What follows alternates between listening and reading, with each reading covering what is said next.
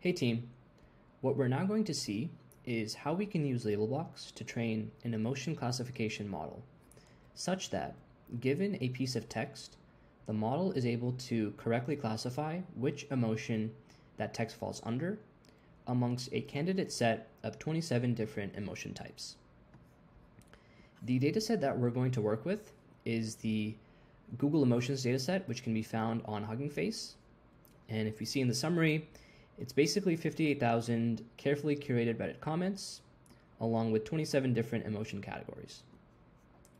We can take a quick preview of this dataset. We see the actual Reddit thread in the text column, some metadata fields over here, as well as the emotions in these columns.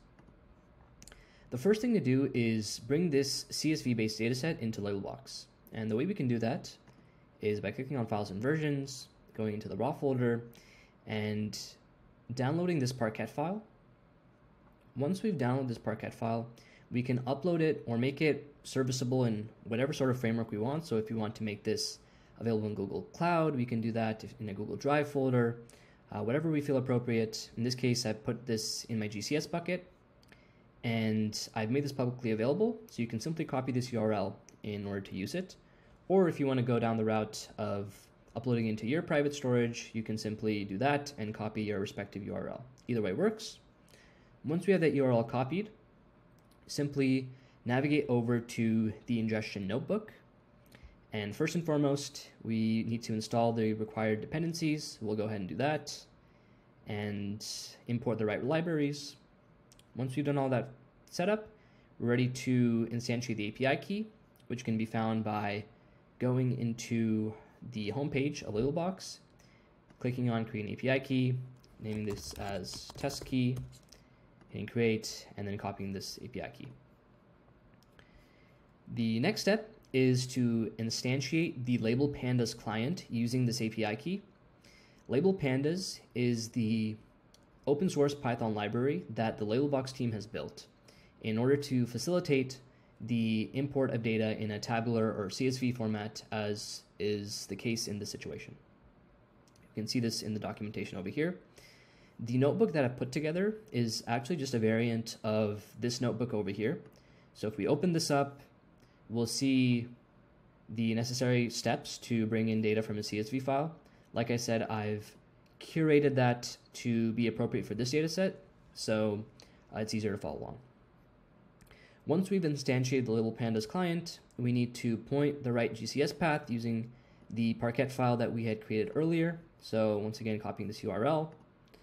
And the next three cells are creating a new column within our data frame that simply assigns which emotion that text falls under. So it's looking at all these different emotion columns and saying whichever one has a 1, that is going to be our emotion label. Once we've gone ahead and created that, we can see a preview of our newly created data frame over here with this new column. And the next step is to create our ontology.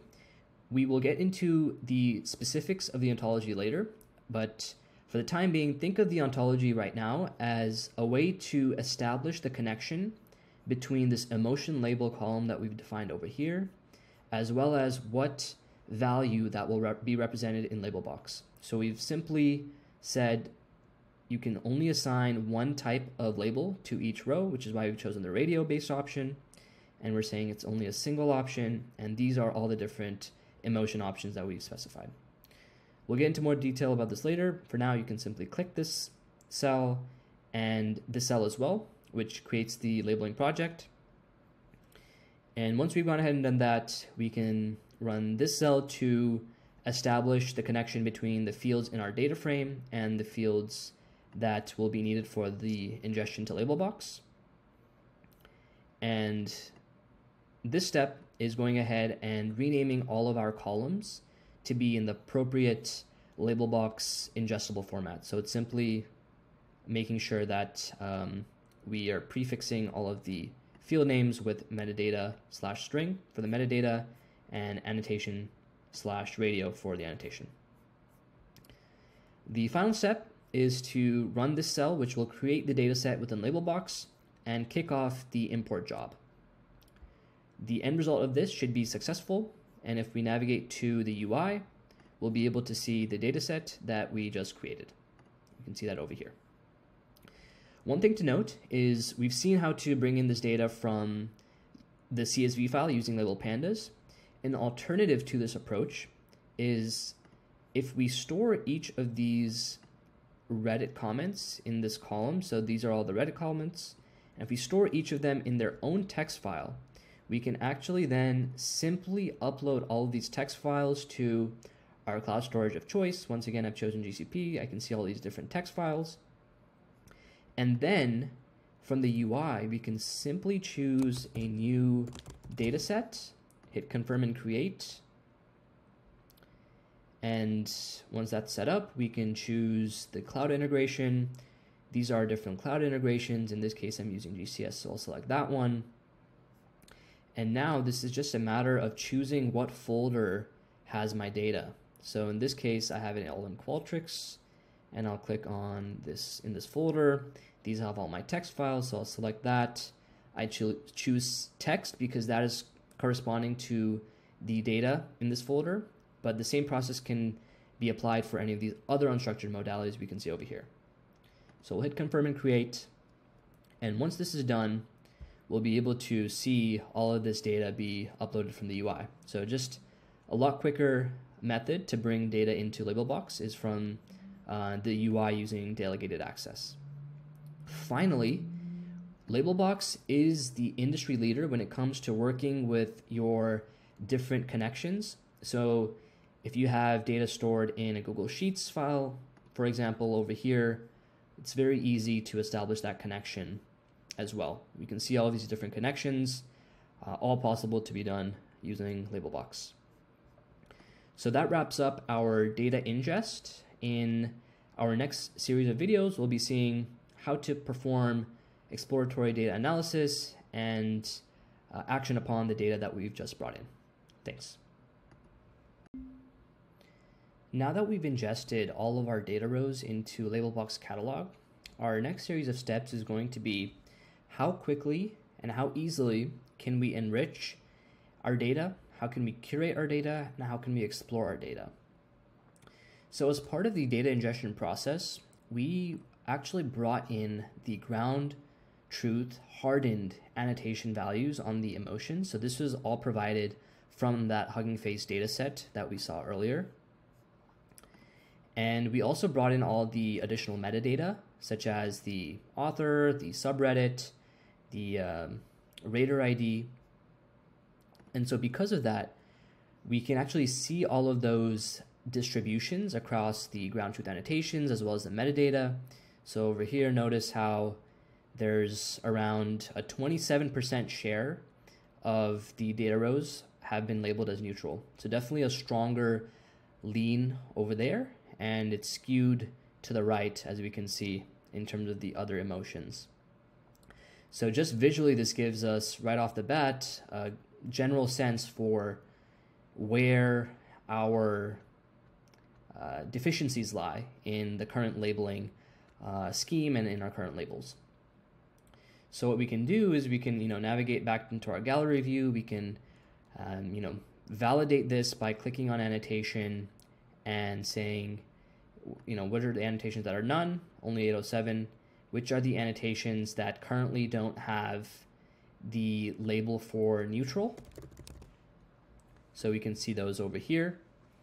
And what this allows us to do, we can also chain this with the metadata filtering like we saw before, where if we wanted to specify the rater ID is this specific value, we can see how that narrows down from only 58,000 data rows to 2,500 data rows. Now we can also construct the metadata and the annotations within the UI. So if we go over here and we wanted to add a metadata from the UI, we can go to schema, we go to metadata and hit create. And if you want to do emotion type, we can either set it as a string or an enum and specify what are the different emotion types and do that process from there.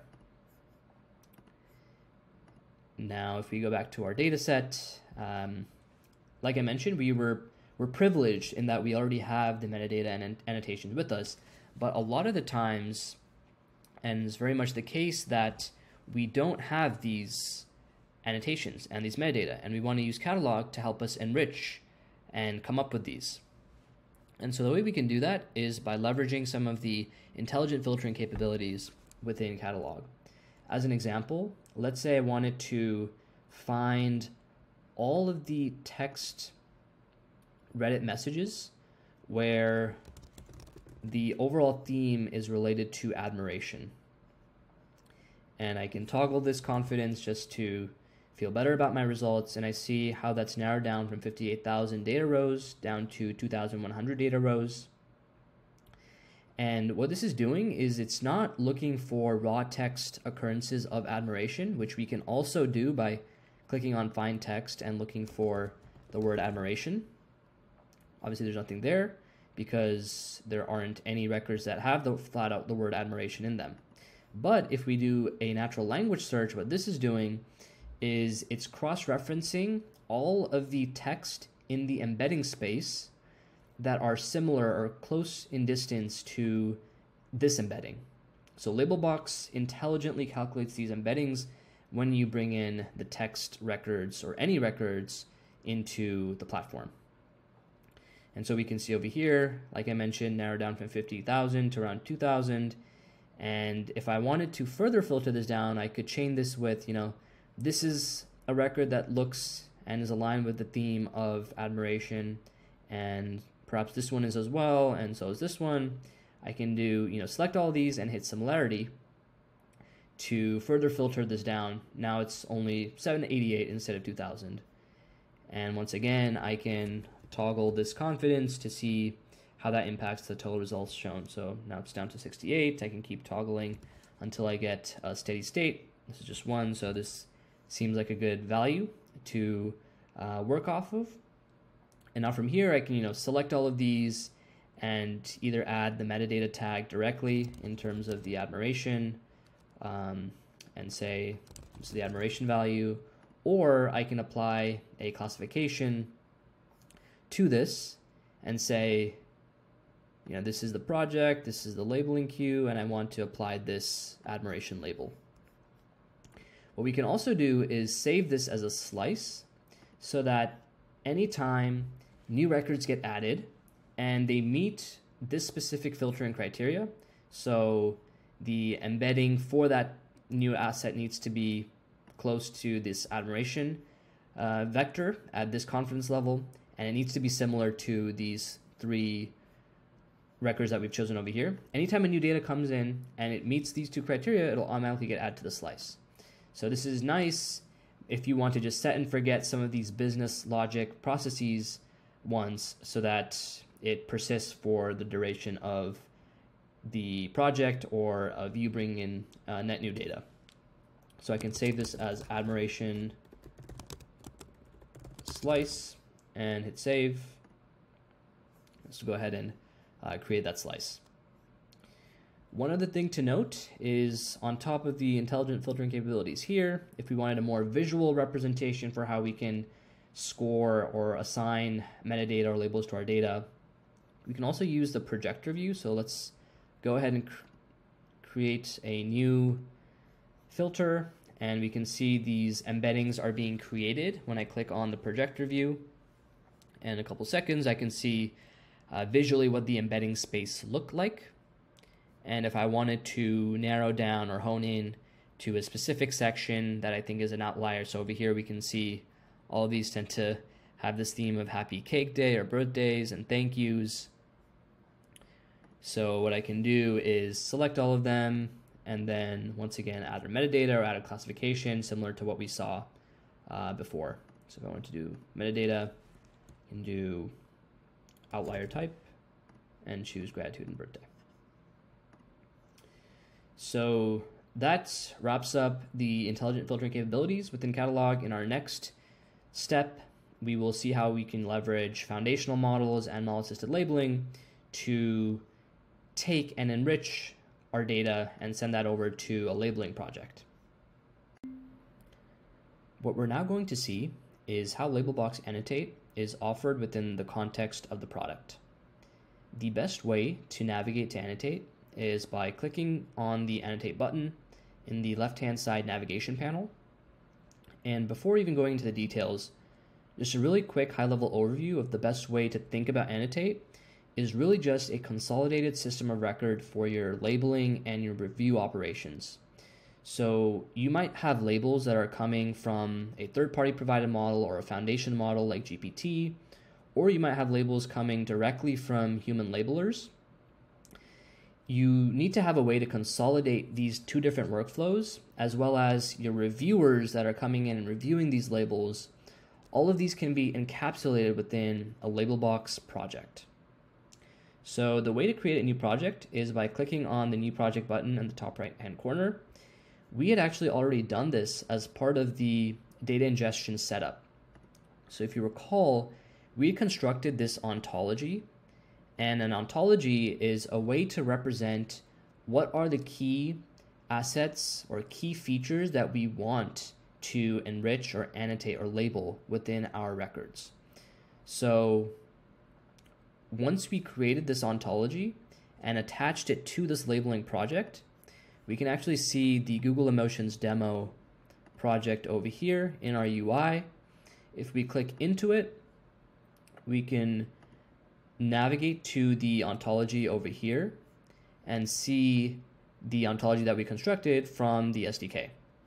So this is the one representing the single emotion, multiple emotions as a checklist, as we see over here, and a Spanish language translation as a text field. We can also attach instructions as we feel appropriate if we want to guide our labeling workforce to understand better how they can go about doing the task. So this is where we can attach as a PDF.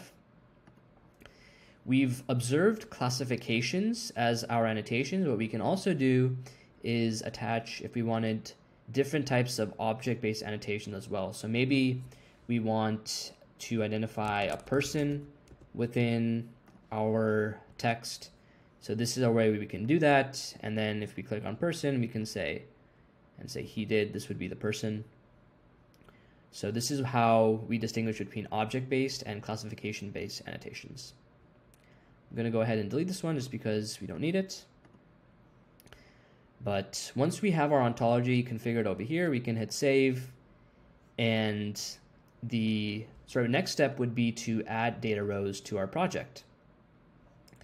Now, because we had brought in our text-based assets as part of the import, we can see that over here when we specified the upload method as import.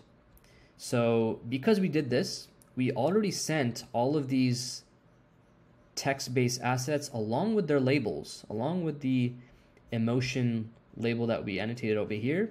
We sent that by default to the done workflow stage. If we had instead used the mal-based approach, then this would have been sent to the initial labeling task or the initial review task. We can also see what the labeling and review workflow looks like for labelers and reviewers respectively within the Labelbox editor.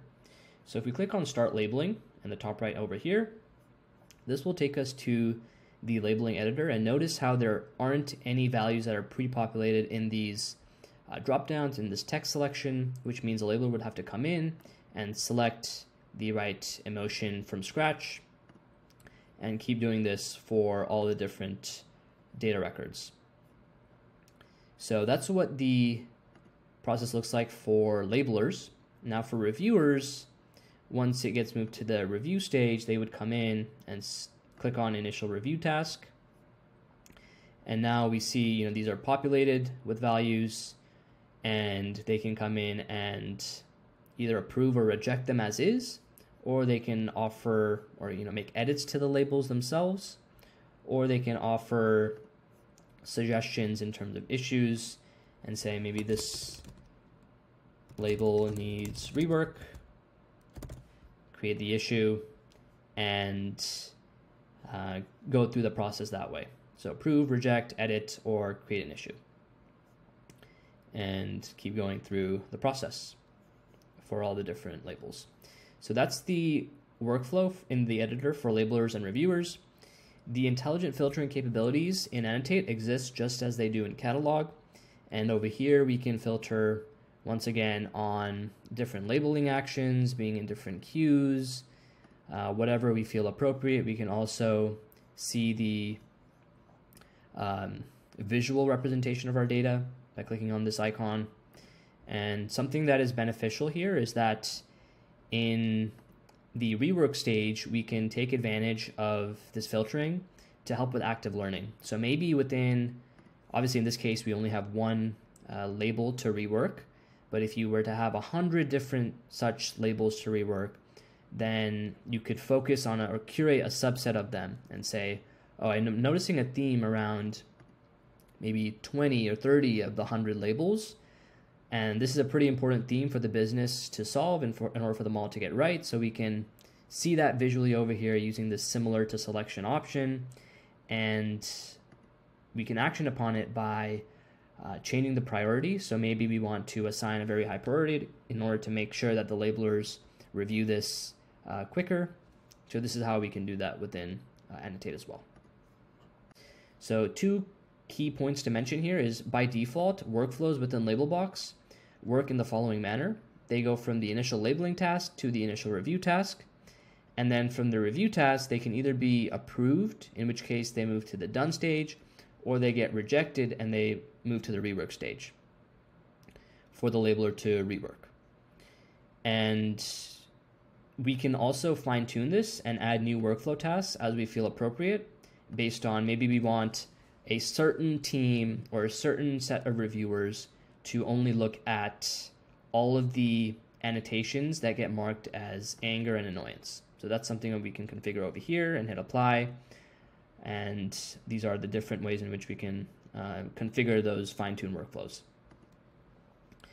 Now, one other thing to note is that, once again, we had specified import as the upload method. So we had seen these automatically get added to the done stage. This is a variant of model-assisted labeling. So obviously in this case, we had our column that represents the actual annotation, but in the customer's case, they could have a way in which they're having their own models that are coming with predictions.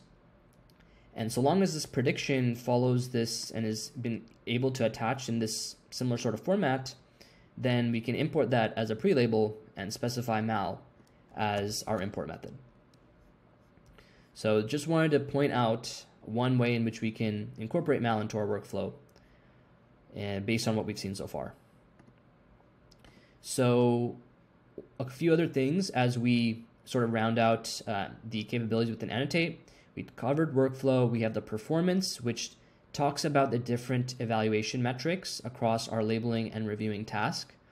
So in this case, we don't really have any labelers or reviewers attached to this project yet, but if we were to have that, this is an example where we can see the amount of time spent across the project, as well as how that is disaggregated across the individual labelers over here for both labeling and reviewing. So if we navigate back to our project, we can see that over here, we have the ability to add members either through this workflow where we can specify and add a member by their email by clicking on and inviting and specifying a member by their email, as well as the specific role we want to invite them as. And finally, one other topic to talk about when we come to the project setup is we have configured this project to be a benchmark-based project, but we can also configure a labeling project to be a consensus-based project. And in this situation, what we would do is we would hit new project, we would select whatever one best represents our case. In this case, it's text, and we could say consensus text project, and we would specify consensus as our option over here, and then we hit save. And for the ontology, we can use the same one that we've been using for the other project. So we'll hit next over here, hit save, and then the next step is to add data to this project. So we'll go ahead and click that add data button.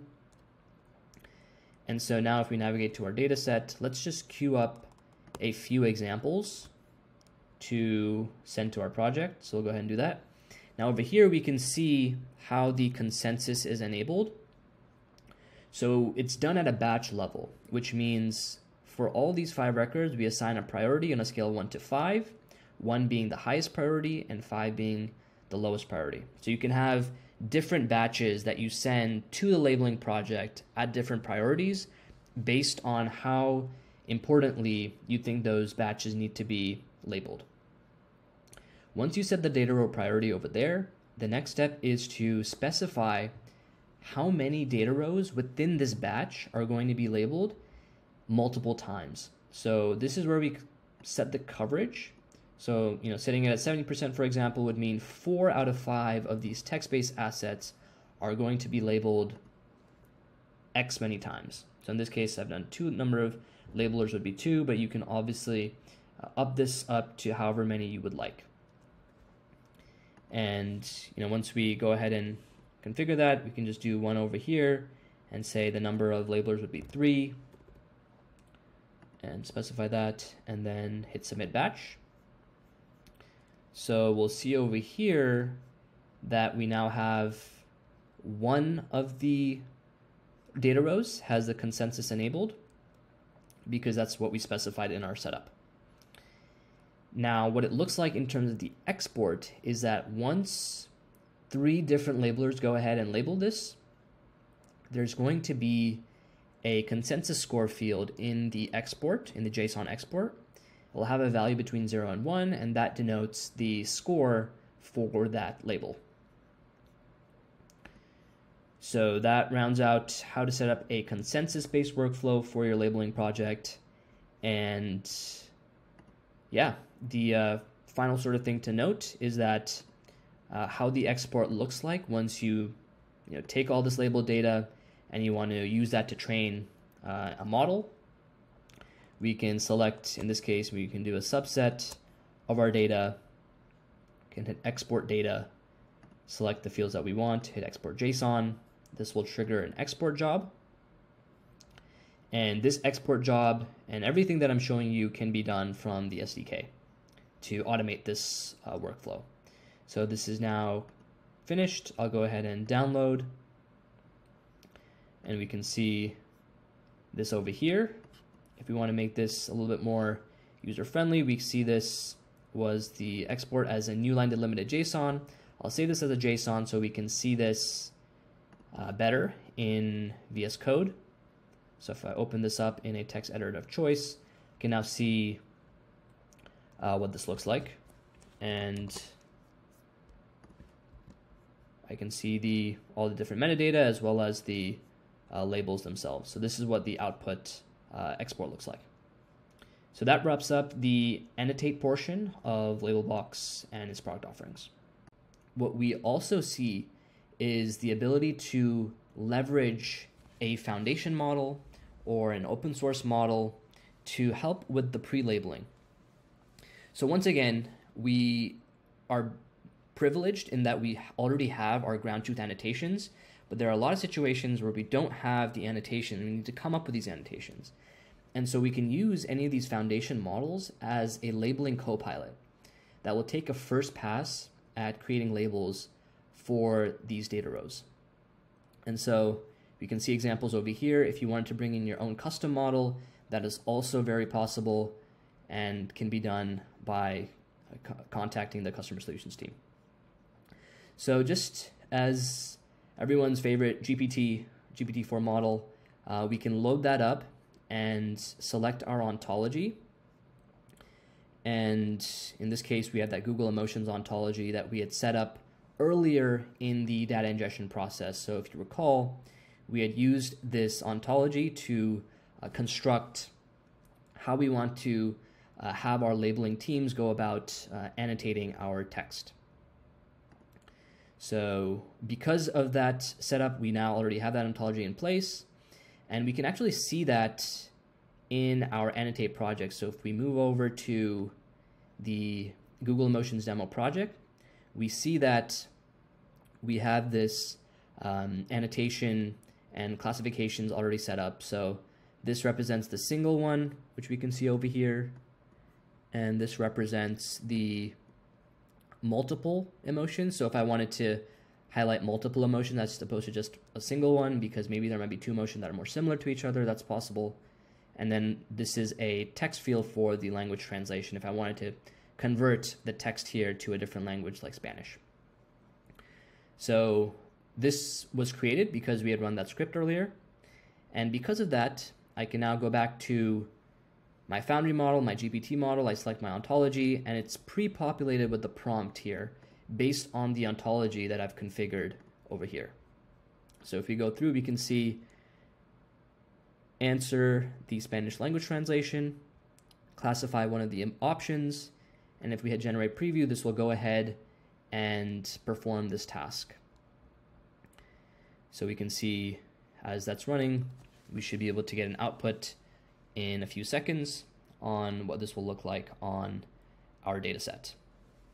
One thing to note is that we can also configure hyperparameters if we want to make this more reproducible in the future and save it as an app configuration such that all of these hyperparameters and these prompts would be can be referenced at a later point in time. So you don't have to keep going in and setting these up.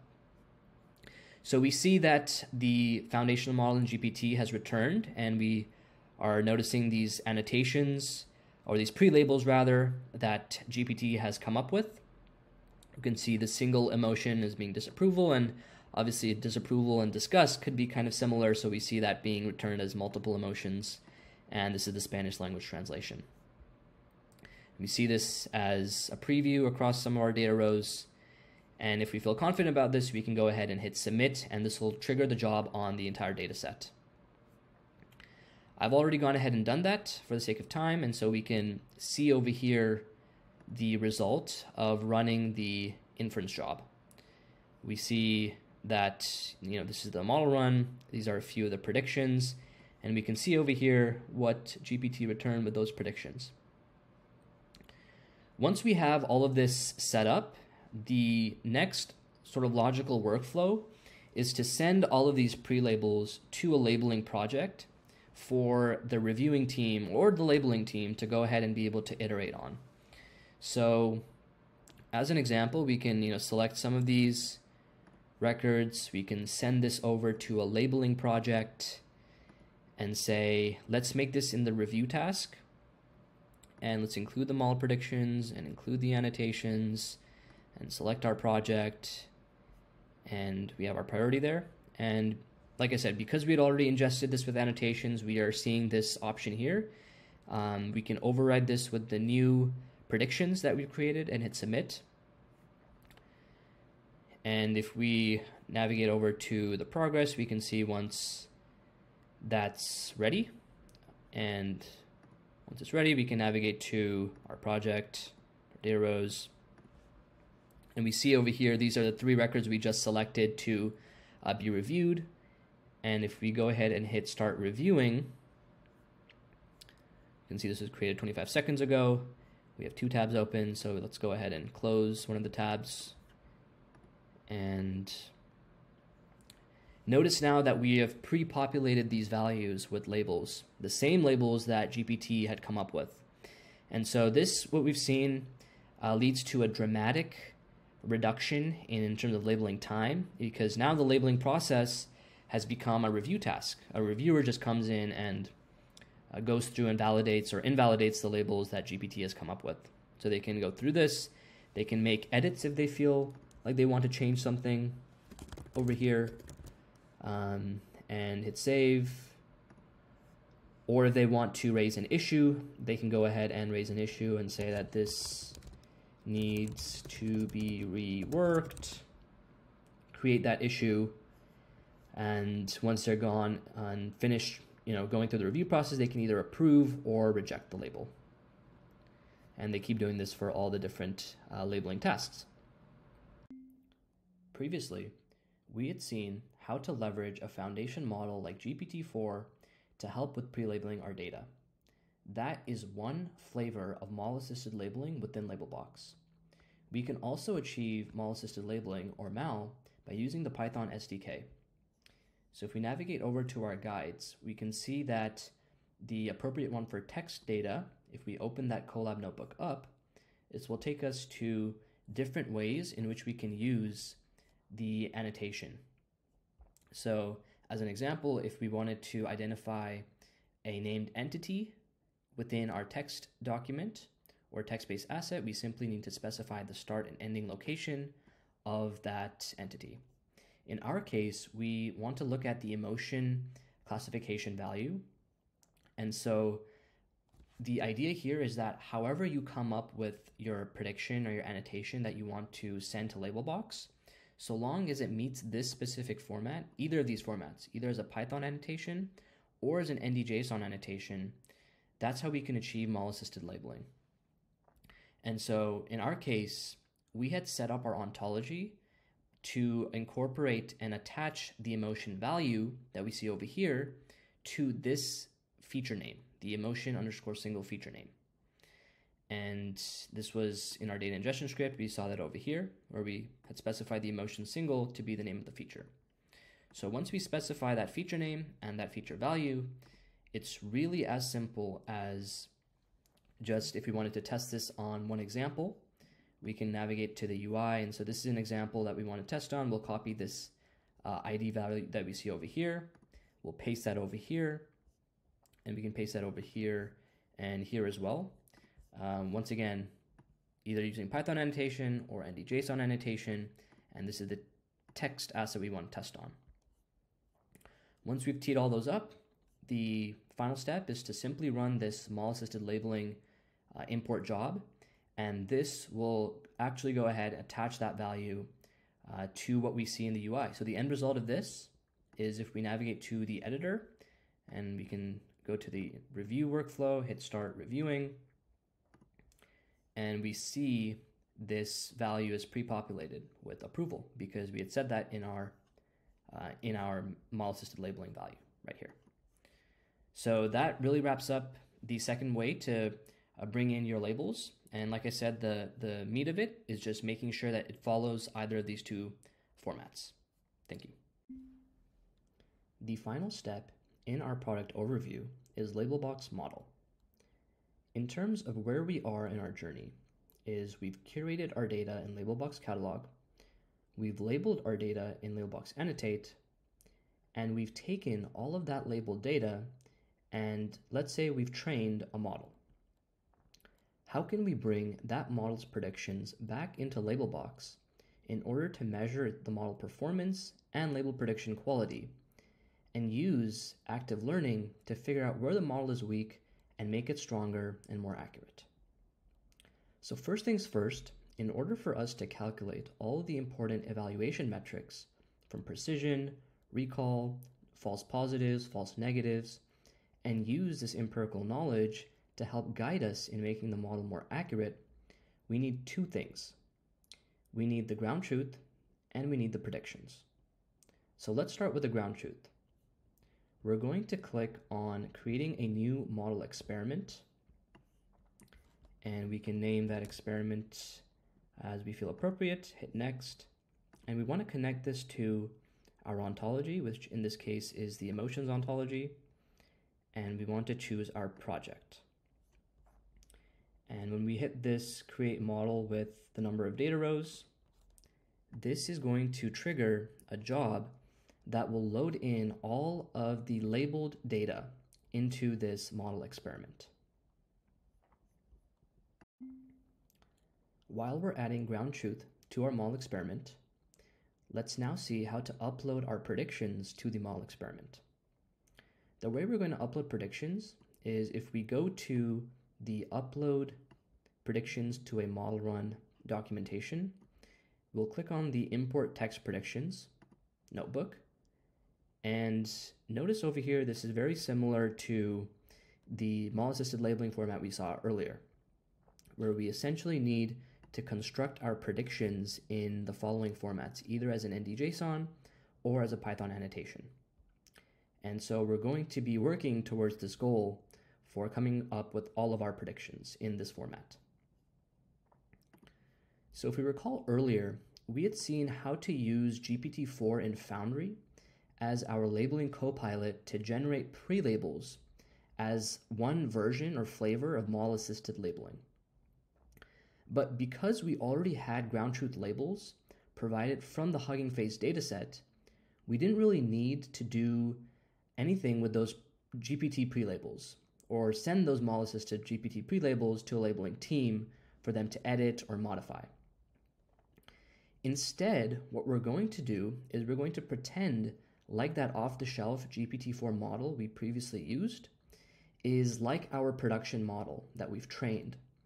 And we're going to showcase how the Labelbox model capabilities work using that GPT-4 model and its predictions.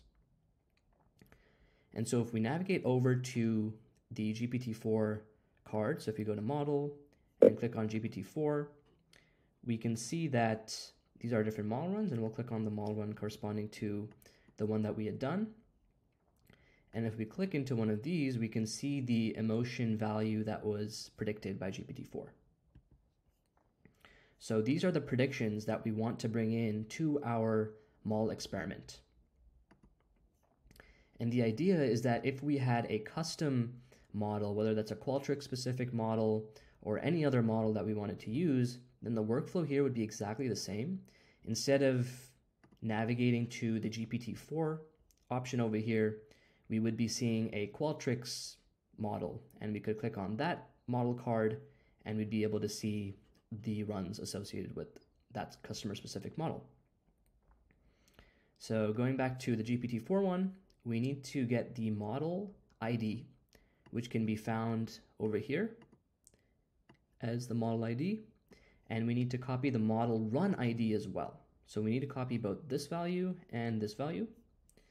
And once we copy those values, we'll paste them over here in their respective sections, the source model ID and the source model run ID.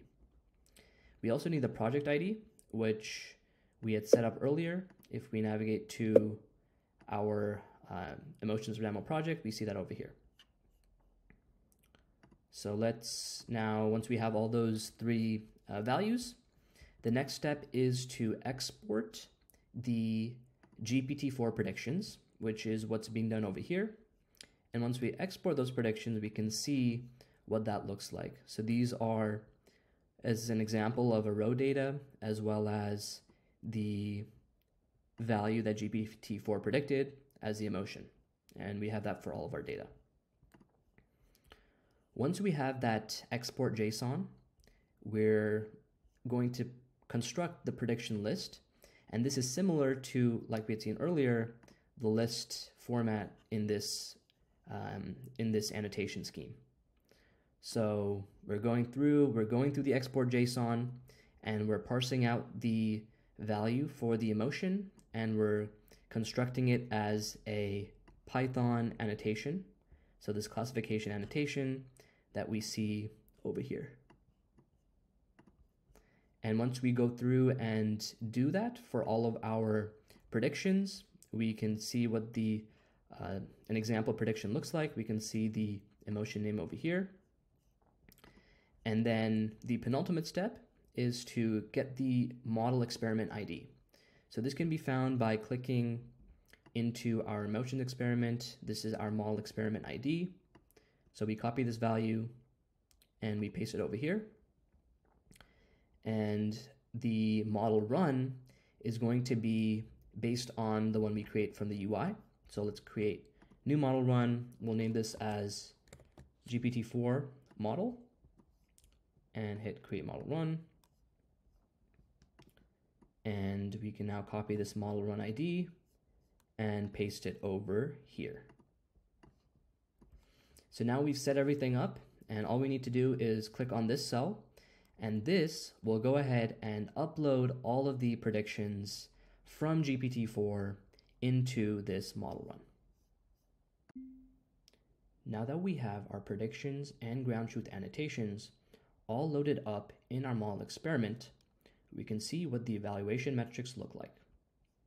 If we click on the metrics view, we are taken to a page where we can see the different classification metrics, as well as our confusion matrix, where the ground truths on the y-axis and the predictions along the x-axis. The true positives are all on the on diagonal, and everything on the off diagonal are incorrect predictions. If we scroll down, we can also see different charts for precision and recall by confidence threshold, distribution by classes and by values, and other such important KPIs.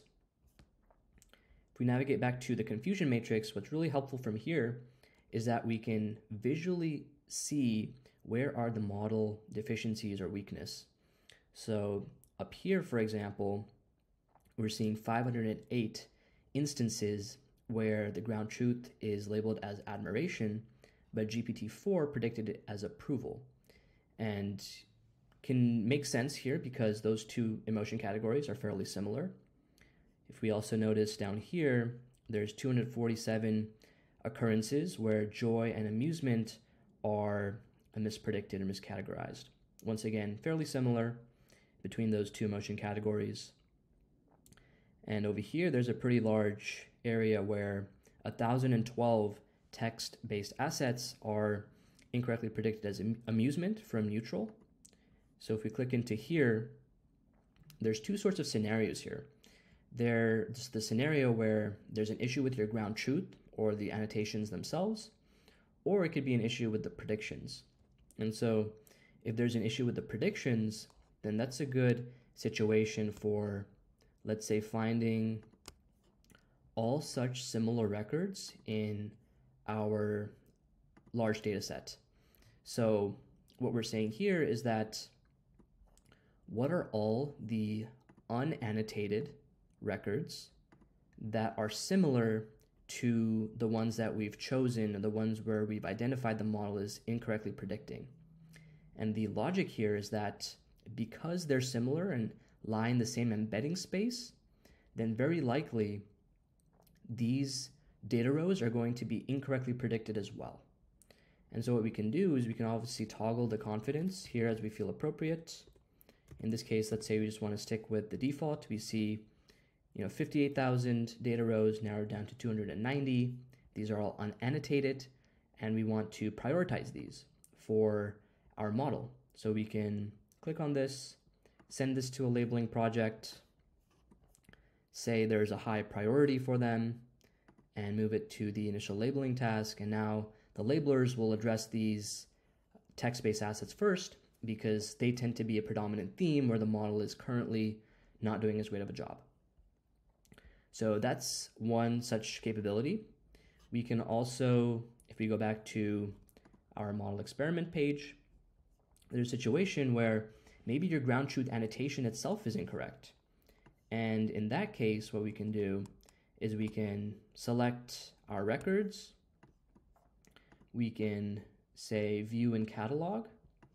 And now from here, I can select these and say, how about I add the classification and say that I know that there's a wrong in my ground truth.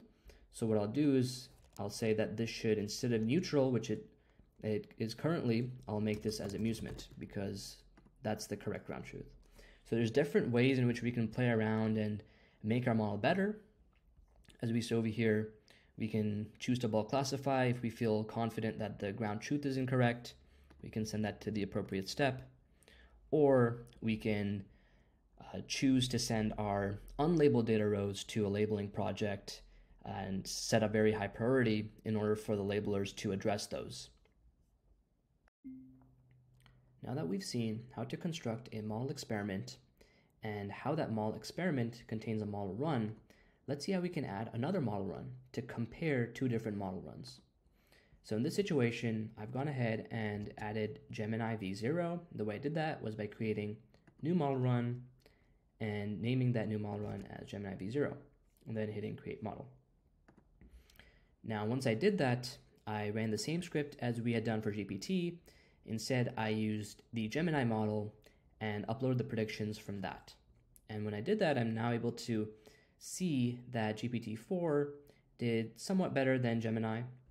And I'm able to see empirically the confusion matrices for the two different models as well as the different charts. Now, the idea here is that we're comparing GPT-4 and Gemini, but these experiments can be however way you want to design them. So maybe you want to compare multiple versions of GPT-4, where you've changed some hyperparameters like the temperature, or you fine-tuned the GPT-4 model and you want to compare different versions of it. That's how you can construct this comparison. Maybe you want to compare multiple versions of Gemini, or compare models apart from GPT and Gemini, or maybe you just want to compare different versions of your own customer-specific model. This is how we can make that comparison.